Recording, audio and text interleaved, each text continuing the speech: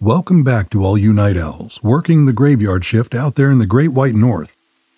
This is Rich Galler, and I'll be keeping you company while you do all the hard work of keeping northern Alaska alive and moving, while all sane people are sleeping soundly in their warm beds. With us, as always, is my producer and stalwart companion, Melissa Walker, who will be doing her best to keep me honest and on track as we make our way through this frigid and snowy October night. My eyes shifted to the diminutive young woman dressed in an oversized sweater on the other side of the booth window, busily scanning through emails and news feeds on her computer. She raised her steaming coffee mug in silent greeting, but didn't take her eyes from her screen. I smiled and continued. As some of you may know, tonight is a special adventure for us, as we're currently broadcasting from our annex studio, nestled at the end of a particularly exciting logging road in the lonely western peaks outside of Black Wolf. I didn't miss Melissa's scrunched face at that. I knew she didn't like being out here in the remote station to begin with. Letting everyone in our listening area know about it didn't make her any happier. "And why are we out here this evening, Melissa?" I said, grinning at her through the glass. She raised her eyes to meet mine, and I could see she wasn't amused at being put on the spot. She leaned in towards the auxiliary mic, boomed over her workstation, and pressed a button. "Generator maintenance, Rich," she said simply. "Generator maintenance," I repeated dryly. That's a polite way of saying that the storm that's been burying us all under this blanket of icy snow has not only decided to take down the municipal power lines to the station, but also decided to make our lives even more interesting by somehow rendering our backup generator inoperable. You all know that I'm not a native to this area, hailing from the unrelenting sun and heat in the southeast of the lower 48, so this is a particularly thrilling treat for me. Melissa caught my attention with a rolling motion of her wrist, urging me to move on. She spoke into her headset, her voice in my ear. "Keep it moving, Rich. We've got to hit those weather advisories." I glanced over at my monitor to the updates that she was relaying. I read through them obediently, ticking through the various road closures and weather impacts before cueing into the pre-recorded ad roll. "You doing okay, Melissa?" I asked off-air, the drone of some public announcement playing in the background. "You seem a little on edge tonight." She looked around the dusty studio, the small space Spartan and utilitarian. "I'm fine. I've just always hated the annex," she replied into her headset. "Out here in the middle of nowhere, isolated. It just sets my teeth on edge is all." "Well, don't worry. They'll have the generator fixed and back online pretty quick. We'll be back in the station tomorrow night, I'm sure." Melissa shrugged and took another sip of her coffee as the last of the recordings drew to a close. I straightened in my chair and pulled the microphone close. "I just read the latest from the National Weather Service, folks, and it's not pretty. The storm system that's dishing out all this winter snow looks to be slowing down in its easterly travel, which means it's going to hang around a bit longer, so be careful out there and watch out for polar bears." Melissa rolled her eyes and spoke into her headset again. "We don't have polar bears this far inland, Rich. Don't give folks anything else to worry about, please." I grinned at her. "So, who is our next caller, Melissa?" She leaned in closer to the boom mic over her desk. "We have Nate calling from location undisclosed, Rich." Nate was a semi-regular caller to my show, an enigmatic and eccentric local who always seemed neck-deep in whatever conspiracy theory tripped his trigger that week. Fortunately for us, he was also the kind of fringe personality who was just fanatical enough to investigate these things on his own. This meant he often seemed to have an interesting story to help liven up the long overnight airtime. Based on the feedback from our listeners, they were invested in him and his adventures, so it was always welcome when he called in. I nodded to her, and she pressed an illuminated button on her console, connecting the caller to the booth. "Nate, it's good to have you again, my friend. It's been a while since we've heard from you. I was afraid you'd finally gone underground for good. What's the word on fighting the good fight?" The voice came through the monitors with a slight crackle to it, and when I glanced at Melissa, she just shrugged, as if to say it wasn't anything she could fix. "Hi, Rich," the familiar voice said. I noted that he sounded stressed, perhaps a bit anxious. "Sorry, but I had to go radio silent for a while until I could make sure I wasn't being observed. They're always watching."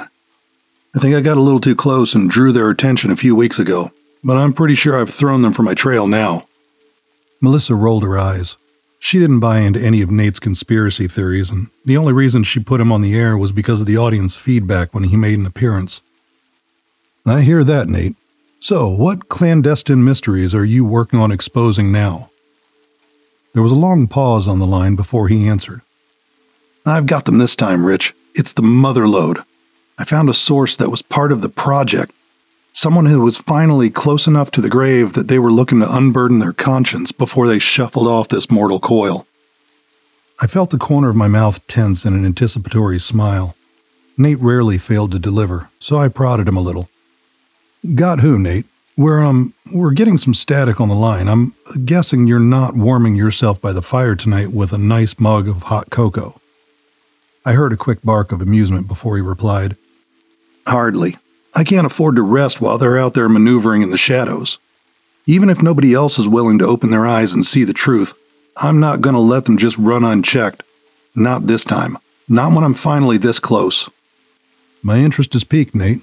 So, where are you on this frigid and stormy Arctic night?" "I can't tell you exactly where I am. Not until I'm long gone. It's too much of a risk. I can tell you it's a decommissioned research facility, completely abandoned. Looks like it's been dead for decades. Definite black site," he said. I frowned a little at that. Nate was notorious for his explorations of abandoned places, but it sounded like he may have actually broken into government property this time. "A government research facility? Out here?" "Yeah, they're all over the place out here. There's no better place for their Black Book projects than out in the wilderness of northern Alaska. There's over 600,000 square miles of nothing out here. It's like a damn playground for the shadow government. They can do whatever they want without fear of discovery, or at least that's what they thought," he said with a self-satisfied chuckle. "I see. Well, I hope you're not doing anything that's going to get you into trouble, Nate. I don't think the feds take kindly to people trespassing where they don't belong, and I'd hate to see you end up in Guantanamo Bay. Those orange jumpsuits aren't very flattering," I said, trying to insert a little levity into the discussion. Nate was good for the audience, but we needed to keep him from descending too far into his paranoia and losing the interest of the listeners. "Don't worry about me, Rich. They're not smart enough to catch me." I glanced at Melissa, who wasn't looking too pleased. I think she was starting to wonder if we were skirting a little too close to condoning illegal activity, perhaps putting the station at some sort of liability. I continued to press. "So, tell us, Nate, what's going on? Give us some context." "Have you ever heard of Project White Rabbit?" Nate asked. Again, there was that same stress in his voice, perhaps a small shortness of breath. "Project White Rabbit? I can't say that I have, Nate," I admitted. My eyes flicked to Melissa, who'd been typing rapidly on her keyboard. She looked up at me and shook her head, shrugging. "I'd be surprised if you had.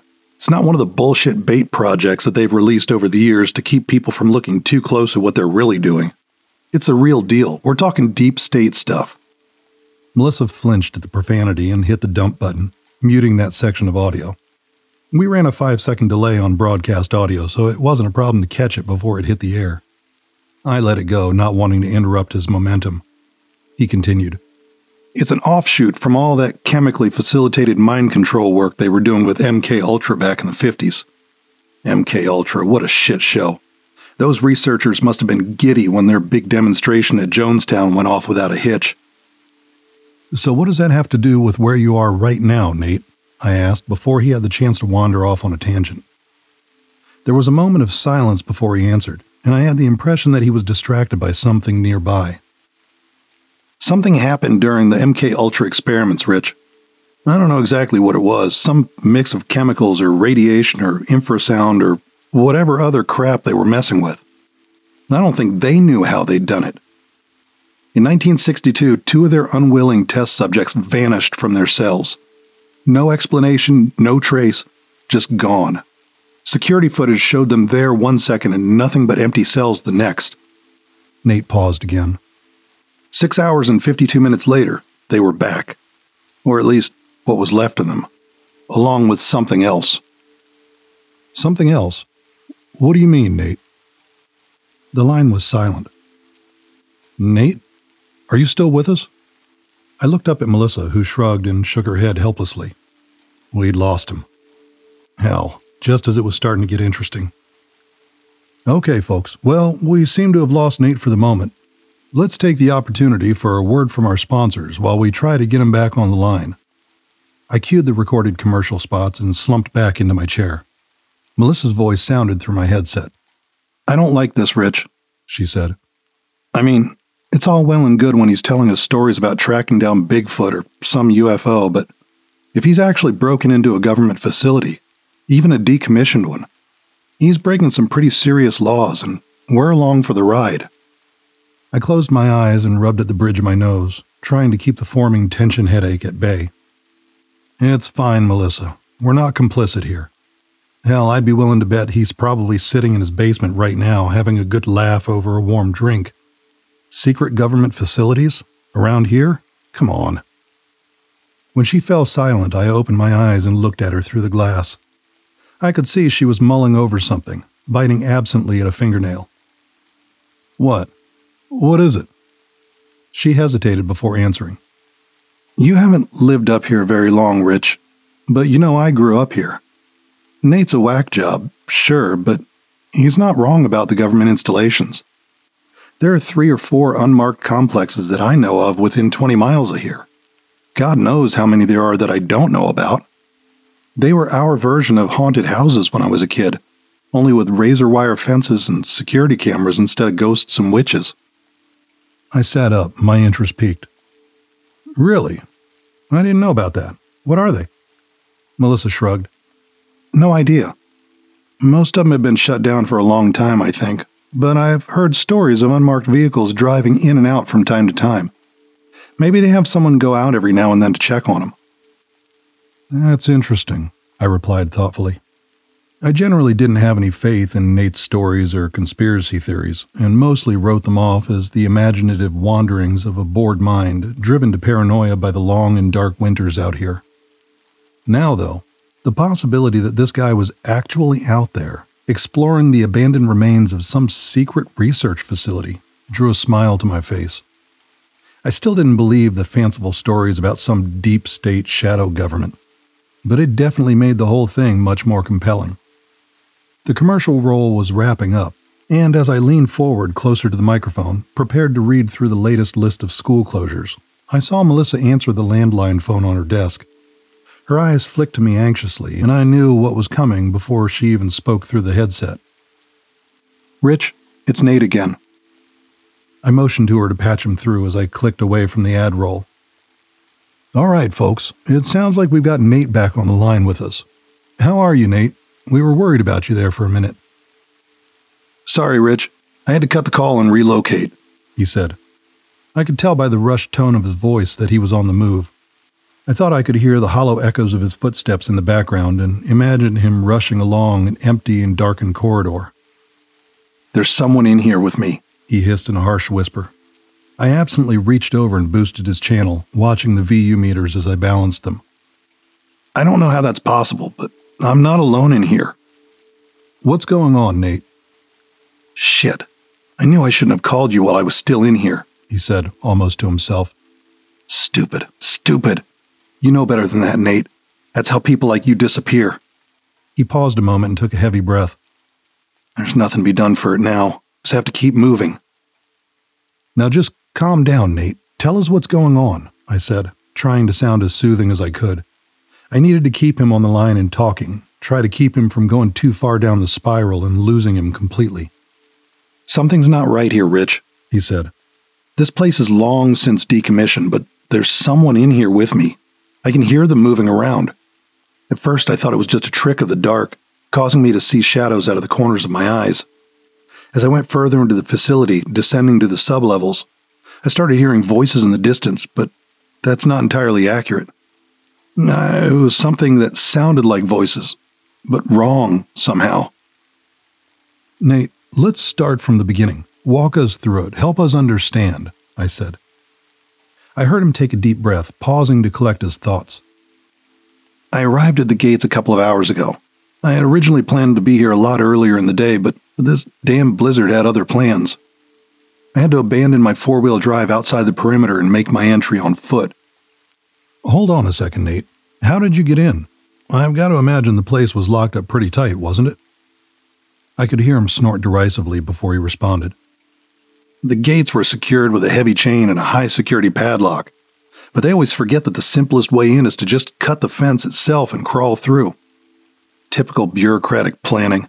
Buy a $400 lock and then attach it to a chain-link fence. What about the building itself? I prompted, trying to keep him focused. That's the thing that struck me as strange. There's only one entrance that I could find during my recon of the exterior. There were 3 heavy steel bars across the main doorway, fitted with some plain old commercial padlocks like you'd find at the local hardware store.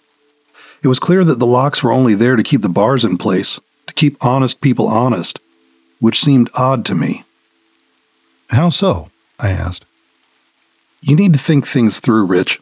I think you're a smart man, but you're still taking everything at face value. You have to dig a little deeper, look less at the what and more at the why of things. If his reply was meant to be a slight, I didn't rise to it. Help me understand, Nate. I want to understand, I said. Think, Rich. Why would someone go through the trouble of installing such serious hardware across the door, and then just throw some cheap padlocks on as an afterthought? I hesitated a moment before answering instinctively. Because they weren't worried about someone trying to break in from the outside? I could hear the triumph in his voice when he replied.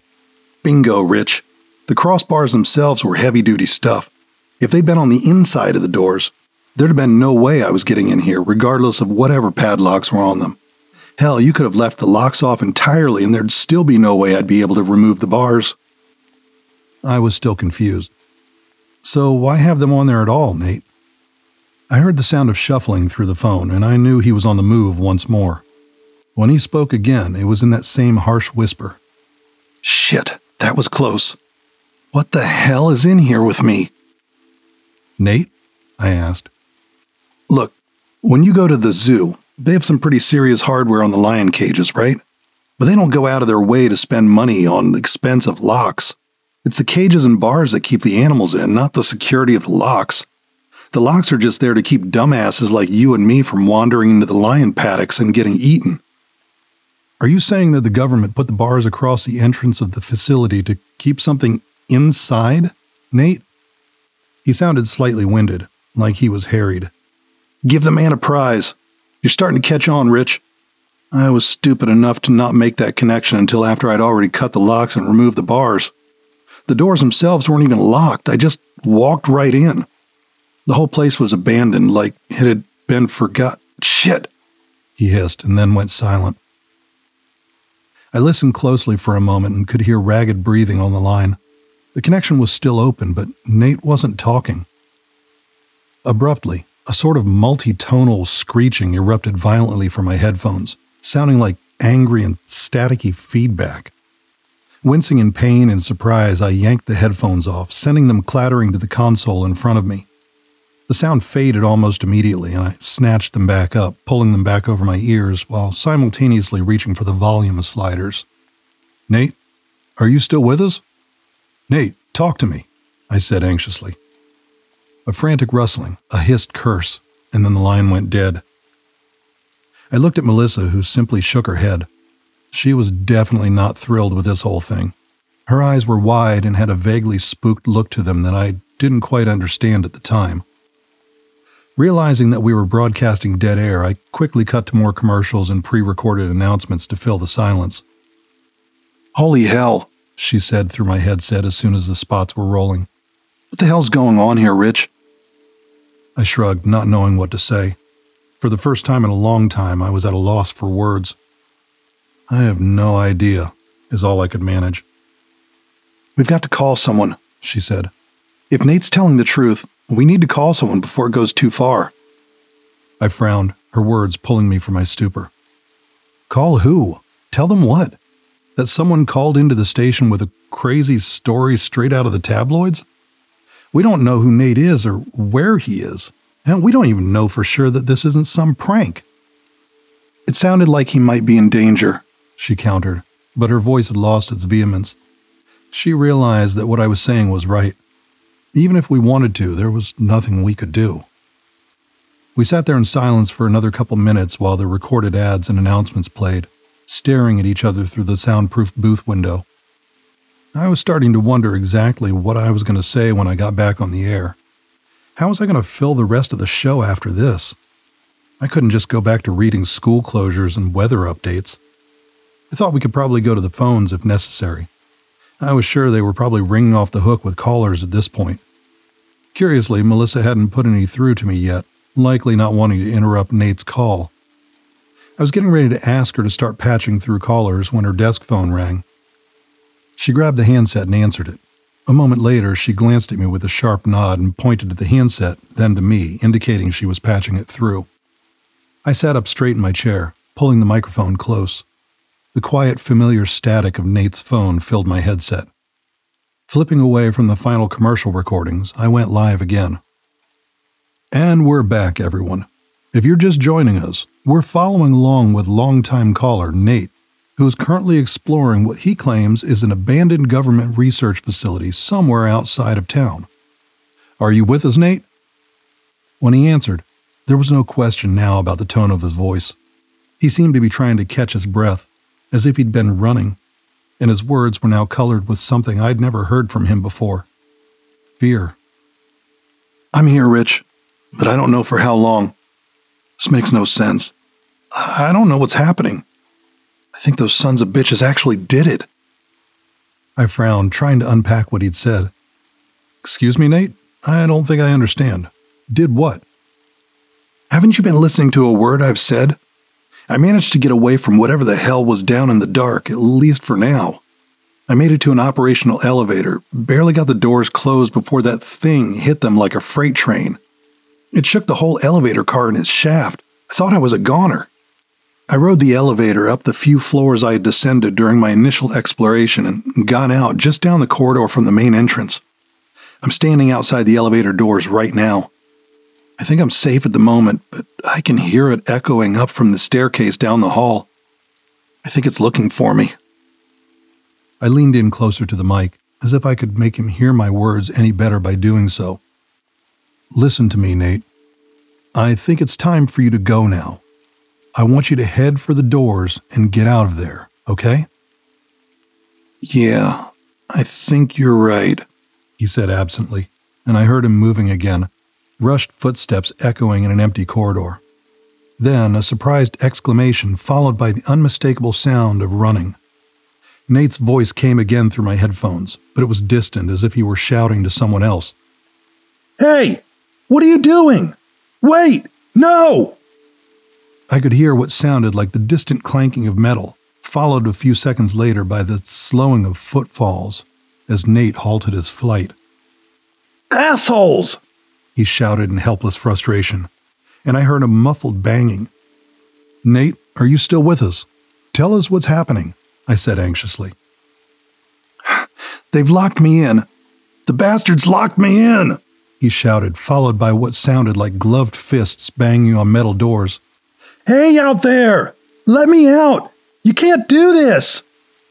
Slow down a second, Nate. You said someone locked you in? What do you mean? Who's there with you? The banging stopped, and I heard Nate take a deep breath before he answered. His voice was shaky and tinted with the edges of panic. Black bag ops. I didn't get a good look at him, but it doesn't matter. It doesn't take a genius to figure out what's going on. They're wrapping up this loose end in a tidy little bow without even having to get their hands dirty. How can we help you, Nate? Where are you? We can call the police, send them your way. Just help us understand. I heard a muted chuckle. The police? What are they going to do, Rich? They can't step foot in this facility, and they know it. If you called them, they wouldn't even log the report. Hell, they'd probably try to erase any record of your call. He took a deep, steadying breath, collecting himself before he continued. Okay, listen.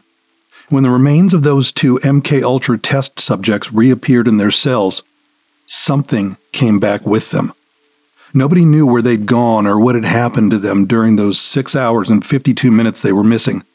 But whatever had come back with them was alive, and it was like nothing anyone had ever seen before.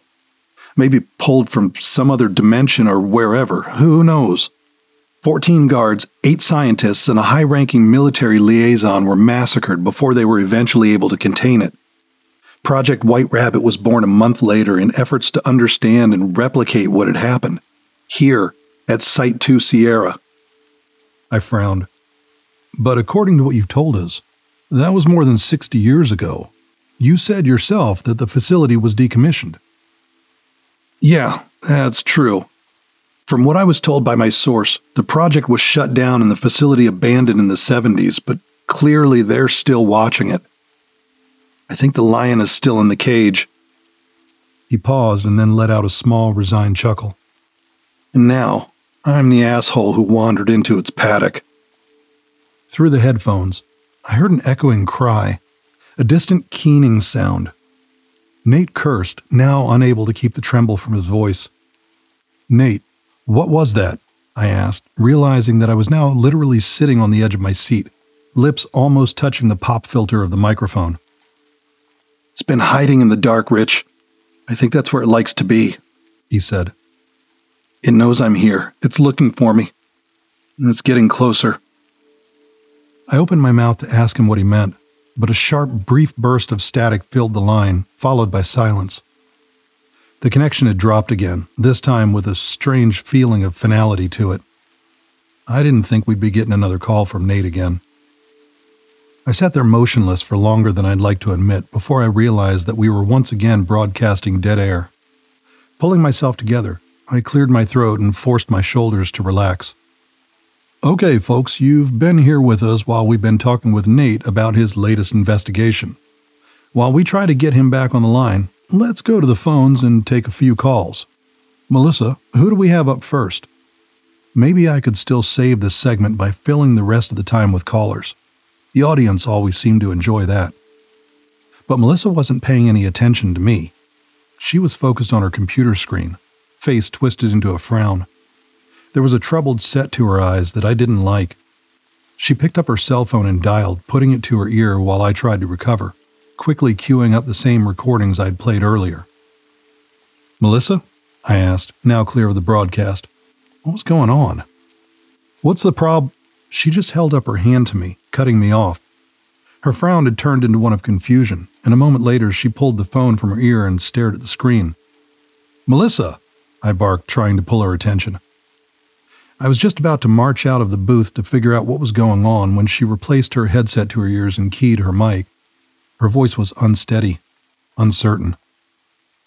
Rich, I have an email here from Mark, she said, referring to Mark DeWitt, our station manager. It came in a while ago, but I just saw it. He's asking why we switched to pre-recorded programming. What? Now I did get up from my seat to join her outside the booth. What the hell is he talking about? She looked up at me as I stood next to her, looking down at the email messages on her screen. That doesn't make any sense. We've been live all night. She shook her head. I tried calling him, but I don't have any signal. I sent him an email reply, but it's just sitting there in my outbox trying to send. I think the internet connection's down too. Did you try the landline? It went dead when we lost Nate, she said. Switch over to the broadcast feed, I said, pointing to the panel that controlled the studio speakers. When she turned the knob, the sounds of indie folk rock filled the air instead of the weather reports I had recorded earlier, which should have been playing right at that moment. Someone's hijacked our feed, she said, her eyes going wide. There was a flicker of understanding in them, a horrified realization sweeping across her face. Mark's email came in about a half hour ago, she said, trailing off. Which would have been shortly after Nate's first call, I finished, a chill making its way down my spine at the implication of the whole thing. Who could have hijacked the feed? There weren't many, that was for sure. Even fewer who could kill cell signals and block our internet connection, effectively cutting the two of us off from the rest of the world. Had we heard too much? This was bad, and we both knew it. Made all the worse by the knowledge that we were miles away from the nearest civilization in the cold Alaskan night, at the end of a lonely and unused logging road. The sound of the exterior door to the annex reverberated through the concrete building, bringing with it the fierce howling of the late October storm outside. I thought I could hear quiet bootsteps on the floor above, over our heads, and my eyes darted anxiously to the wooden staircase in the corner of the room, the only way in or out of the studio. Even if we wanted to, there was no place to run or hide. But those thoughts vanished when the lights went out.